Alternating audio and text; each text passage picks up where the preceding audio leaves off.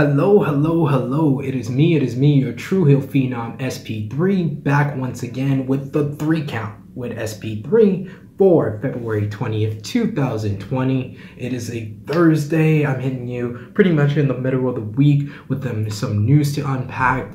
So much has gone on during the week. We had Monday Night Raw. We had Tuesday night with the premiere of NWA Circle Square. If you guys want to see myself, SP3, or Miss Chrissy Love, or Top Guy JJ on the Circle Square, where we would watch the Circle Square episode and kind of give our thoughts on the match as well as the promo, please put in the comments section. Please go on Twitter and say you guys tag at Tru Heel Heat, do the hashtag the Circle Square, and tag NWA and let them know you want Tru Heel Heat on the Circle Square. But on this edition of the 3 count with SP3, we're going to be talking about new names to enter the WWE Hall of Fame class of 2020. We're going to be talking about a famed New Japan referee who had his last match refereed for New Japan Pro Wrestling. And for our 3rd count, we're going to be talking about All Elite Wrestling pulling talent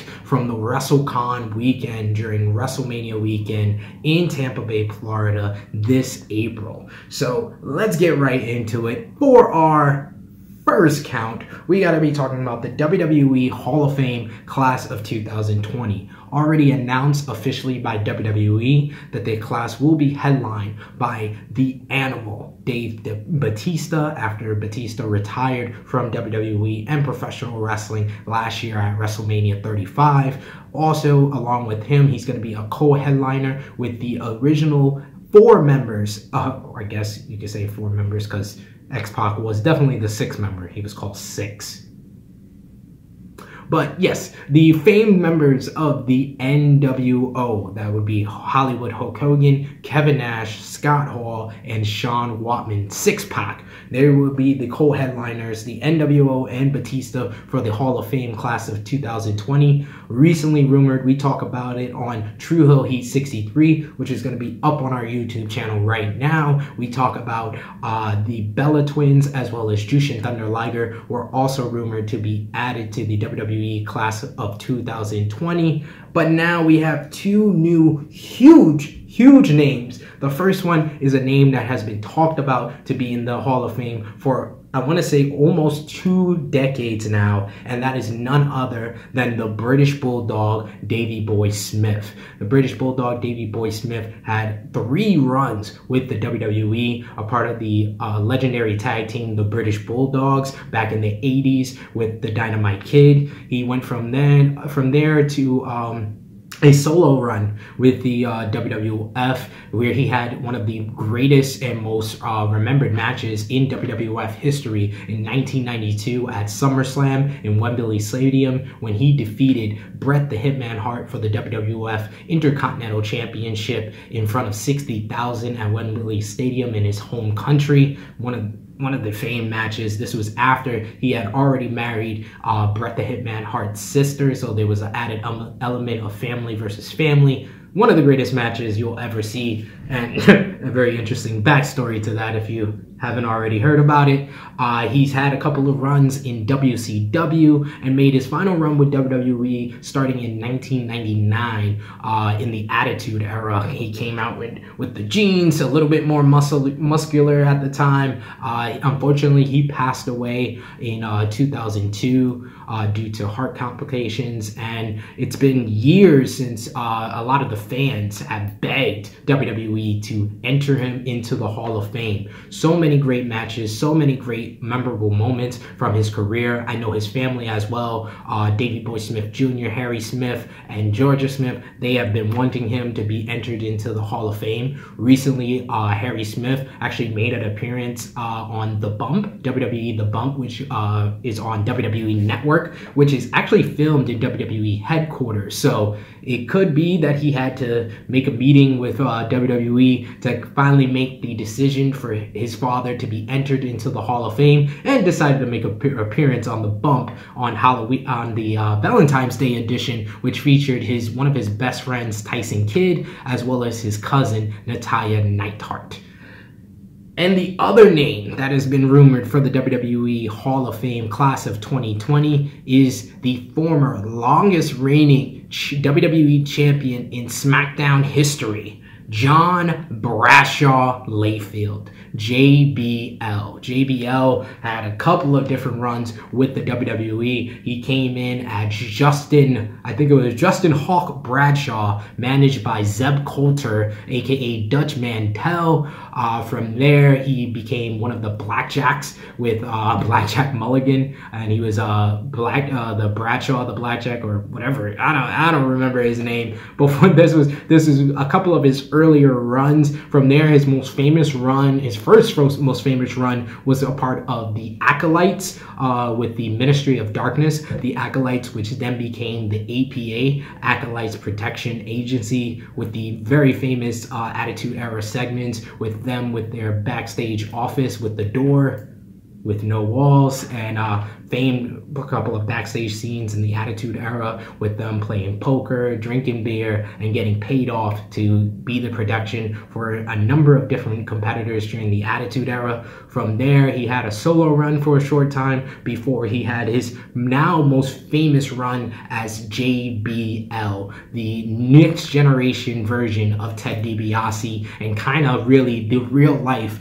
Bradshaw turned up to 1000. He had a very famous rivalry with Eddie Guerrero as well as Rey Mysterio. A couple of great matches with Eddie Guerrero, Rey Mysterio, John Cena. I Quit match, probably one of John Cena's first great matches, especially in his first WWE title run. That was John Cena's first really great matchup. If you haven't watched that match already, definitely go out and watch that, because that was a match that got John Cena a lot of respect in the locker room for how much blood he lost in that I Quit match with JBL from May of 2005. So definitely go back and watch that on WWE Network. But JBL definitely well deserved of a WWE Hall of Fame induction. So these are two really big names to go into the WWE Hall of Fame. And honestly, I'm going to say this, like, we've heard names. We have Batista and NWO confirmed and announced. The rumored names so far are the Bella Twins,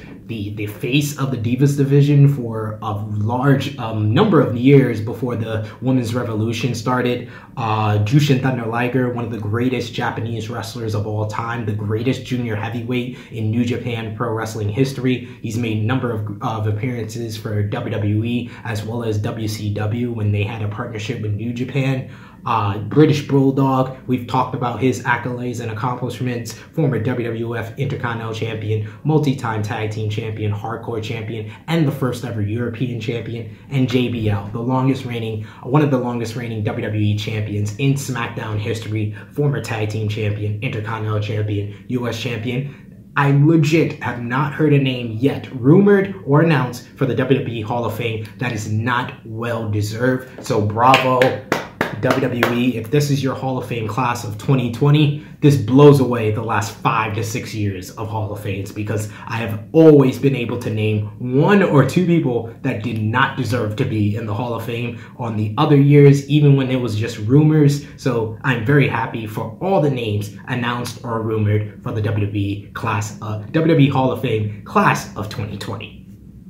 For our second count, we got to talk about famed New Japan Pro Wrestling referee Tiger Hattori. Tiger Hattori, if you're a New Japan fan like me, you've seen him all the time. If it's not Red Shoes, it is Tiger Hattori that has refereed some of the greatest matches in New Japan Pro Wrestling history. He has been a mainstay in their backstage and in the locker room area, helping out with talent, a number of different talent throughout the years. But he had his last New Japan event this past Wednesday morning. It was the Tiger Hattori retirement show, and his final match refereed with New Japan Pro Wrestling was a great one. Number of great wrestlers in this matchup. It was a 3-on-3 6-man tag team matchup of Chaos versus Los Ingobernables de Japón, as Kazuchika Okada, the Rainmaker, teamed up with the Stone Pitbull Tomohiro Ishii and the former never openweight champion Hiroki Goto to versus the AIG threesome of Tetsuya Naito, the double IWGP champion, heavyweight and intercontinental, Shingo Takagi, the new never openweight champion, and Sonata. LIJ got the victory as Sonata did an Okada roll to get the pinfall victory over Goto. So this was, all these guys have appeared in a number of different New Japan Pro Wrestling main events. These are all main event or upper card guys. So this was quite the talented 6 wrestlers for Tiger Hattori to have his last New Japan Pro Wrestling match to referee. He had a number of great moments on the show after the team of Tanahashi, Kota Ibushi, Finn Juice versus the Bullet Club. Tiger Hattori had a great scene where he fought off Jado and Gato and gave them both low blows. Well done. Tiger Hattori is a mainstay in New Japan. He's one of the unsung heroes, one of those guys that doesn't get a lot of notoriety in New Japan, but he is very an integral part of the growth New Japan has seen over the last decade. So Tiger Hattori will be missed, but we are very happy that he had a great send-off, a great retirement event, and we wish him all the best for his post-wrestling career.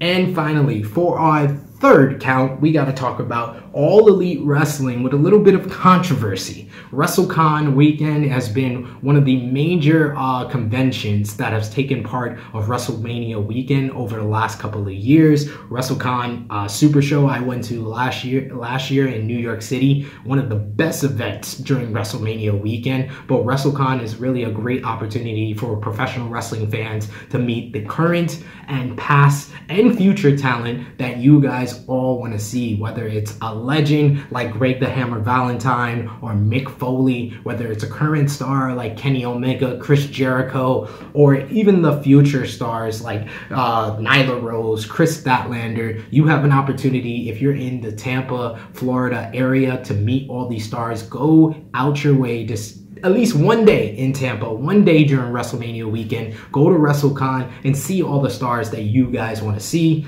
But All Elite Wrestling is kind of putting a damper on that. All Elite Wrestling actually worked with WrestleCon to negotiate a couple of their wrestlers appearing at the WrestleCon convention. They basically made note and made sure to let WrestleCon know that none of their AEW talent would be allowed to wrestle on the WrestleCon Super Show.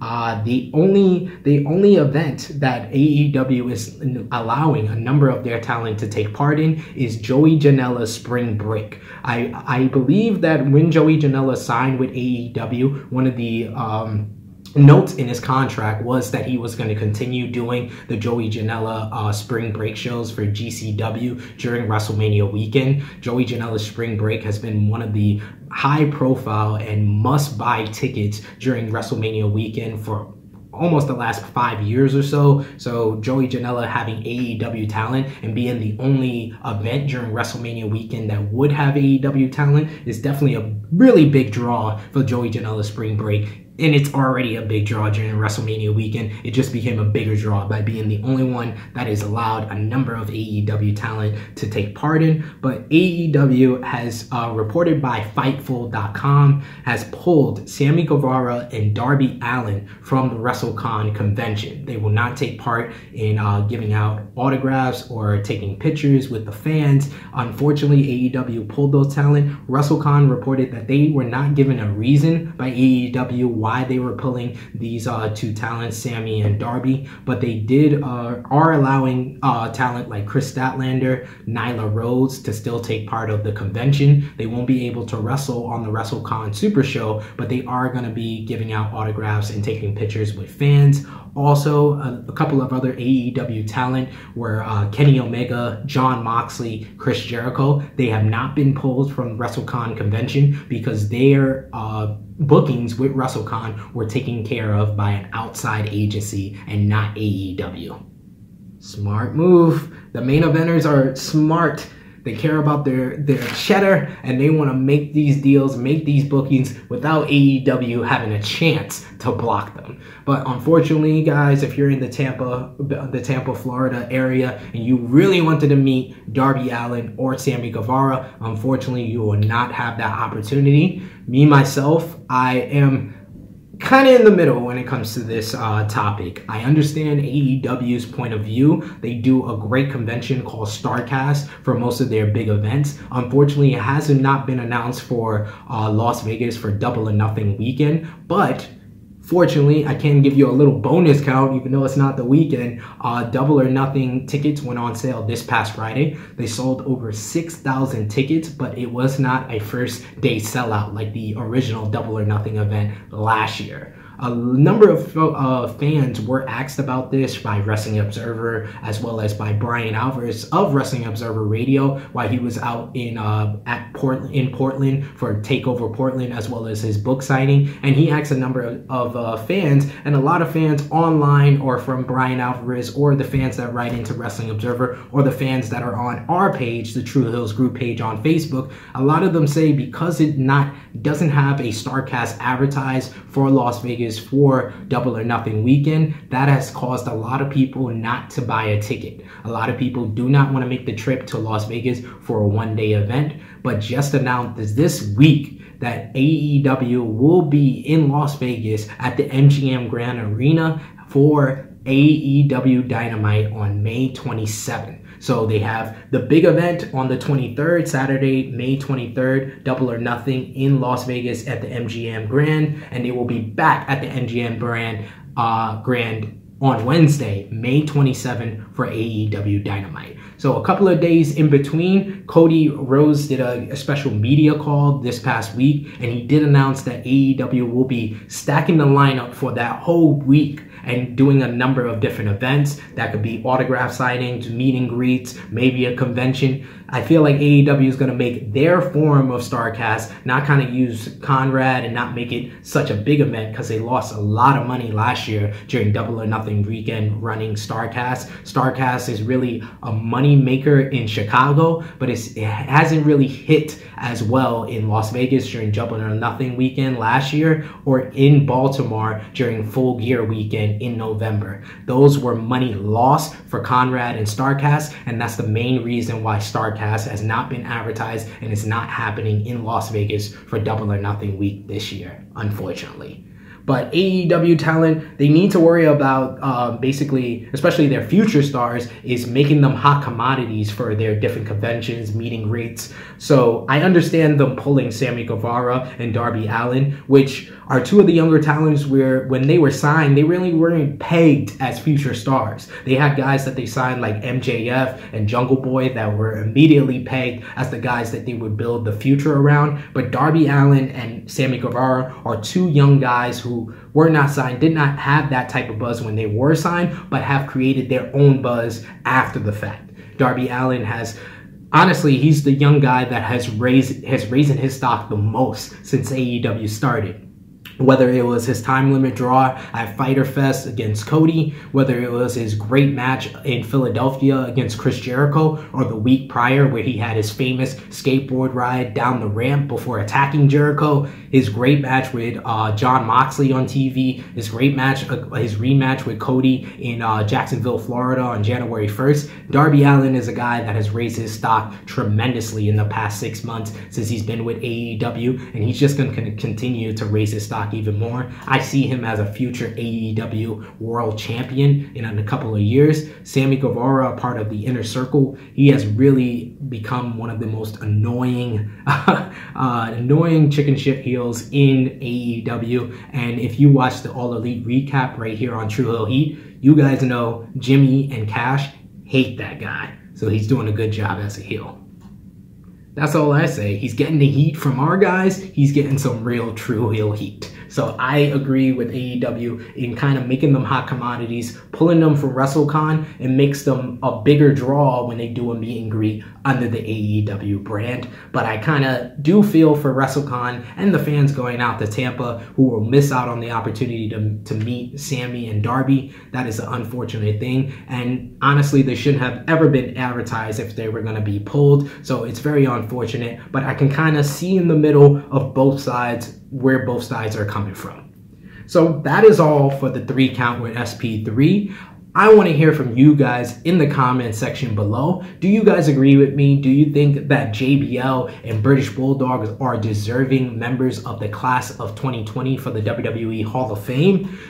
What is your greatest memory of Tiger Hattori in New Japan Pro Wrestling? Whether that was throwing someone out around the ring, whether that was members of the Bullet Club, or even back in the day, members of Chaos, or even just a memorable moment with Tiger Hattori that you had going to a New Japan event. And of course, put down in the comment section where you stand between this whole controversy concerning AEW pulling talent from Wrestlecon. If you enjoyed this video, push that like button. All your likes and comments help us get more subscribers, more viewers to this YouTube channel. So we always thank you for all your support. And of course, push that subscribe button and push the bell to stay notified for all the great content right here on Tru Heel Heat. It is me, your Tru Heel Phenom SP3. This has been the 3 count with SP3 for February 20th, 2020, and I am signing off until next time.